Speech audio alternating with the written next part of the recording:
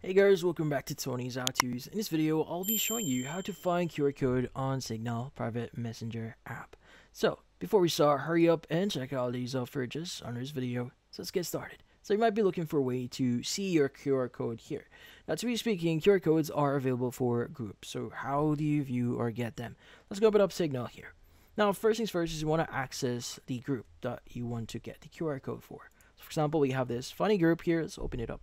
Now at the very top here, as you can see, there's the name for it and also the group icon. Let's go and click on the group icon or press on it. Now all you need to do is you want to go ahead and basically scroll down a bit here, and you want to go ahead and click on the group link option. Now from here, you want to go and click on share. And from here, as you can see, like there's four options for us. You have share via Signal, copy, share, and QR code. Let's go and choose QR code. Now from here, you could go and just take a screenshot of this one and share this to whoever you want to basically invite. So yeah, people can scan this code to be able to join your group here. So yeah, in this case, that's about it. So if you found this video, please hit the like and subscribe button and watch our next video.